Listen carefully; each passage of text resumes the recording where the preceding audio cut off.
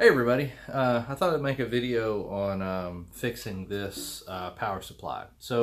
What happened recently at my house is the power supply for my video cameras died, and that's what I'm holding here in my hand. So there's different way to do these power supplies. This one is a rack mount one because all of my equipment is on an equipment rack, and it looks really good and so forth. So what this thing is what the front of it looks like. You can see it's got brackets. It mounts on a rack. It's got 16 LEDs, it's a 16 channel power supply. On the back you can see it's got a bunch of terminal blocks for wiring up. It's just a 12 volt output, an on off switch, and then a power plug. This thing here you go, was made by Activision. I bought it, wow, I bought it when we built the house, maybe 2011. It's about 7 years old, 8 years old, and anyway, just completely died. All of them went dead. So a new one of these I looked up, I think is in the low 100s, which is about what I paid for it. I think I may have paid 100, 120 for it. A replacement unit right now looks like it's about 150. So before we do that, we're going to try to fix this thing. Because when you got something that costs $150 to replace, and it's something as simple as the power supply, you ought to give it a shot, right? So let's take a look. So the first thing we're going to do with this thing, before we even take it apart, is we're just going to double check it and make sure it doesn't work. So this got one of these kind of power cords. So, oops, one of these kind of power cords. So I'm just going to plug this in.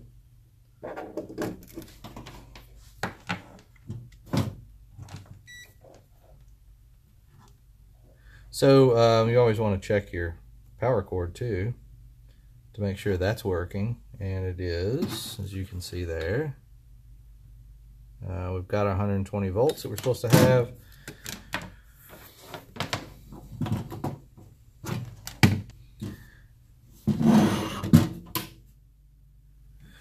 So we'll just check some of these channels here to make sure that maybe the LEDs aren't working, but the channels are actually working.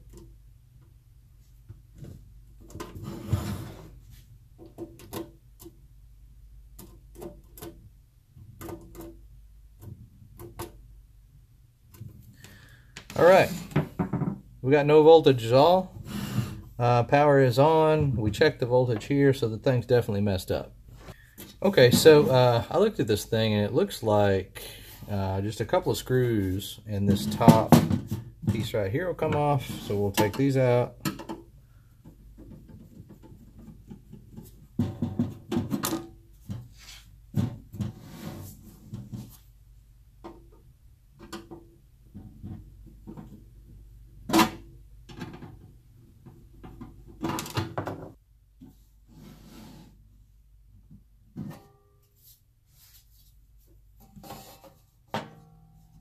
Okay, so let me show you what's going on the inside of this thing. You can see our incoming power is right there. Our electric switch is there. This is where power goes into the actual power supply unit, which is right here. Right over here, you can see this is the terminal block on the outside where everything hooks up. And you can see this row of PTCs here. This particular power supply has the benefit that it has individual circuit protection. So PTCs are a pretty neat electronic device that can detect if there's a short circuit, and they will just reduce the current and open that circuit and safely protect it. And then when the short is removed, it'll just return to normal operation. So that's what's going on right here. And then we've got this ribbon cable going over to this panel that has LEDs on it. So this is a really, really simple thing. So let's take a look, and let's just troubleshoot and make sure something like this switch isn't bad. So we'll plug it back in, and we'll put this on AC volts. And with the switch on, we're just going to check the voltage coming into the power supply itself. And I measured 120 there. So in fact, if I hold my leads there and I flip the switch off, my voltage goes away. and then the 120 volts comes back when I switch it back. So you can tell right here on the meter that we got 120 volts. So this connector and this switch are good. This thing is getting its 120 volts. This is the power supply.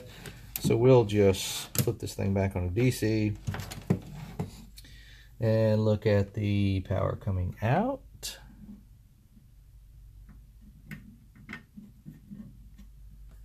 And as you can see, we're getting 0. So what that little bit of troubleshooting does is tells us that it is this module that's bad. So unplug it, and let's take a look at this thing.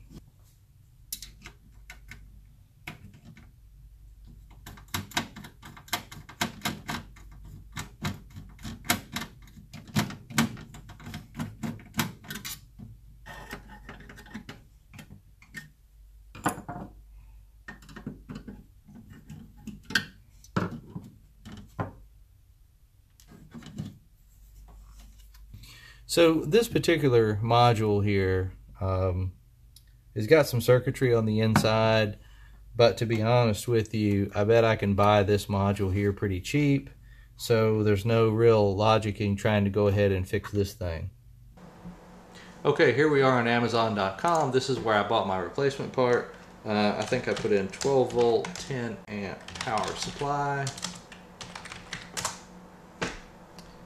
And here's one. There are a lot of them on here. If this isn't the one I bought, it's very similar. Mainly you just want to make sure you get the right voltage and the right current, which was 12 volt 10 amps for mine. You can look at the pictures and stuff, and also I'll just point out that right here it gives you the size, and this one is the correct size. This 6 1/4 inch length is the size of my old one. And even though it said that the one came in was longer, it was 8 inches and something long. But kind of be aware that sometimes when you order standardized parts like this from somewhere like Amazon, from these suppliers that buy in bulk from Chinese manufacturers, sometimes the dimensions aren't exact. So here it is. I think I ended up paying $16, $17 like this. Okay, so this is the replacement part I ordered. As you can see, judging by the box, I have a feeling it's a little too big. It was the closest specifications I could find. So here's the replacement part. You can tell that it is very similar to the original. Has the same connections here. It's got a few extra voltage ports, but it is longer, and that might pose a little bit of a mounting problem, but we'll figure out a way to overcome that. So one good way you make sure you wire the replacement part the same as the original part is to do one wire at a time, and that way you don't mess it up. So I'll disconnect the line first.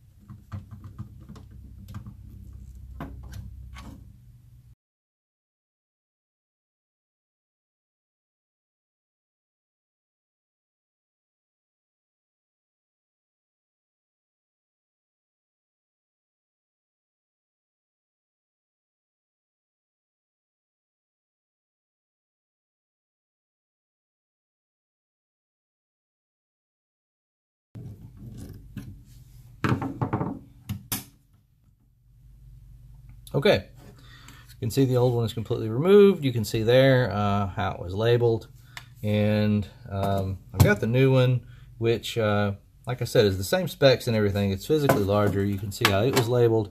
It wasn't exactly the same. It was really close, though. It just has 2 terminals for positive and negative voltage output. So the first thing we're going to do next is power this thing up and see if that actually fixes it. Alright, got a green light came on there. We have our red lights on here.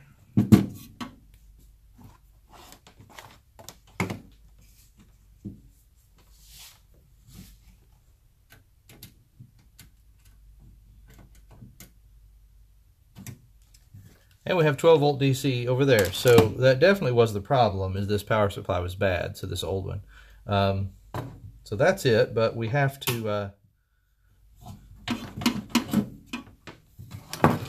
we have one more little problem to solve, and that is this new power supply was bigger than the original one, which is unfortunate because, and they put a couple of bosses in here, mounting screws, thinking that, you know, maybe there's different options, but this actually doesn't look like it lines up with two of them. So as you can see, these are the mounting screws that were there. I left this screw in because it was in a slot on the old one. I have to take it all the way out. So if I lined that screw up right there, unfortunately this one doesn't line up, and it really can't even reach over there to it if I rotate it. And none of the other ones appear to line up to holes that are on the bottom here, unfortunately, which leaves us with a couple of options. Number one, you could just mount it with the one screw and let it float around in there, and this thing's not going to go through shipping or anything like that, and it would probably be completely fine. But let's see if we can do something a little more creative than that. Okay, so here's what I've decided to do. I found these screws. These are number 6, and I've got some nuts to fit. It's plenty long enough, and I think what I'm going to do is just drill a hole through the bottom of this cabinet, put this through there, put a couple of nuts on it, and then put a nut over top of it. The original screws were smaller than this, so I'm going to have to drill this hole out just slightly, and then I'll use one of the original screws in the other corner.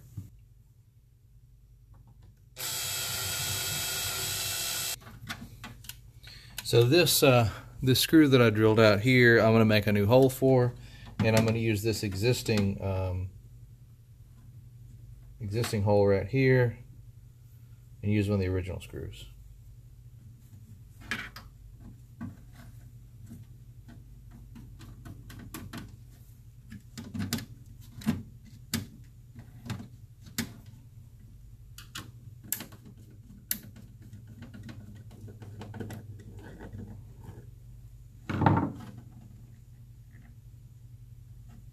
This actually works kind of nice because there's some other bosses underneath there holding it at the right height. So really I just gotta have something that kind of holds it down. Okay, I'm just going to use a longer drill bit that is a little smaller diameter, really just to mark the hole.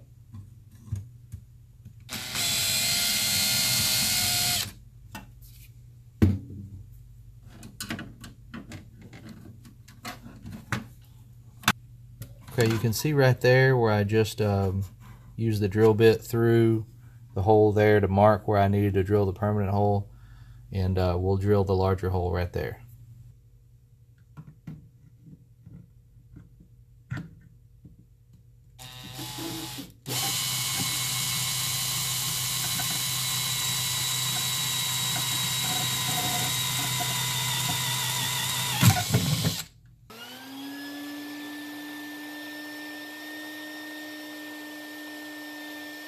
Again, this is the new screw that we're going to use, and I'll just insert it from the bottom and come up like that, go through that hole, and then we'll go into our slot over there, and that's how this thing will go together.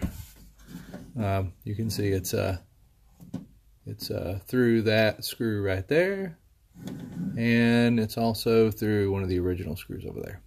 So here's the finished product. Again, here's the one of the original screws in one of the alternate bosses that was in there, mounting screws was in there. And then over here, that is the screw that I added with a nut. You can see on the back side, there's the head of that screw there. So it's in there nice and solid. So again, you probably could have just put one screw in this and then just mounted it carefully and not shook it up, but I didn't want to leave it like that. Last but not least, we'll put this cover back on.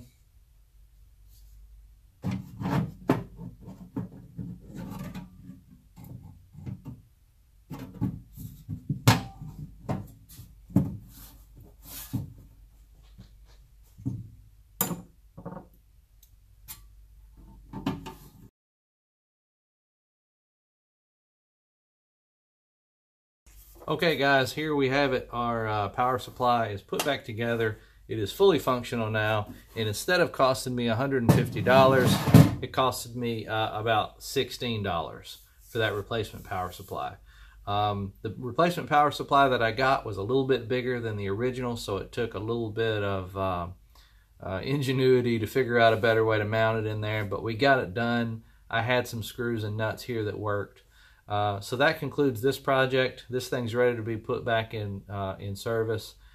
Just in closing, look, not everybody's going to have a power supply for video cameras to have to work on, but the key thing is, if you have a device that's broken like this, see how much a replacement cost. And depending on the replacement cost, why would you not dive into it? At least take it apart and take a look. You might get into it. You might find that you might be able to buy a circuit board. I've done that before. Buy a replacement circuit board for a fraction of the cost of a whole new thing. So anyway, general procedure, always take it apart and take a look.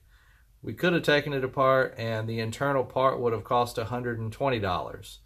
And a brand new whole thing would have been, a whole power supply and cabinet and everything would have been $150. And if that was the case, I just would have bought the $150 one. So you really got to price the parts and figure out what's the best thing to do.